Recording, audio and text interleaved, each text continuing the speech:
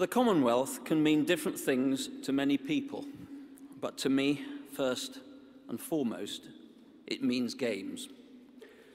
The Commonwealth Games are the third largest multi-sports event in the world. They are also known as the Friendly Games, because they are.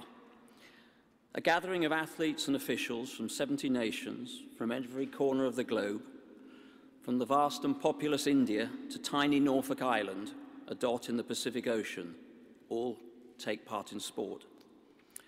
But don't for one moment be fooled. Despite the friendliness, sport at the Commonwealth Games is very serious, because world-class sport is a serious business. New Zealand's netballers and rugby sevens players take part, as do Jamaica's sprinters and Kenya's middle and long-distance runners. Anything involving Australia is always going to be competitive, and they have shown that with their long domination of the medals table, and are joined by competitors from every corner of the United Kingdom and every continent on the earth. But these games do have their own unique spirit. It's a spirit engendered not only by the diversity of the Commonwealth, but also by the sense of belonging to something, a sense of family. The Games is a time to foster relations, not just for politicians and diplomats, but for people from every background and every walk of life. In the many meaningful ways in which the Commonwealth comes together, for me the most powerful is through the Games. For thousands of years, sport has been a unifier, a force for great good, and it is the Games where that is most in evidence. There are many multi-sports competitions, but of the major games, only the Olympics can claim a longer history than the Commonwealth Games.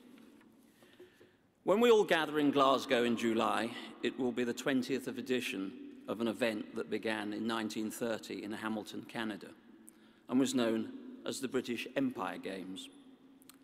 400 competitors representing 11 nations took part in 6 sports. In Delhi 4 years ago, there were over 6,500 competitors from 71 countries and 17 sports. This is an event that continues to grow, that takes a range of sports to new territories and embraces the variety of the Commonwealth by holding on to the values that form the very bedrock of what the Commonwealth stands for. The Games in Glasgow will be another chance to show what the Commonwealth represents: peace, order, and equal rights for all.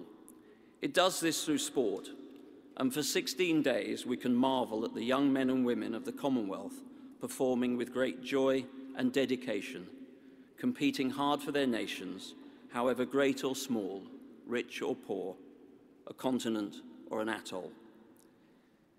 It will bring before us, in all its variety, the very best of the Commonwealth, and that is a cause for celebration.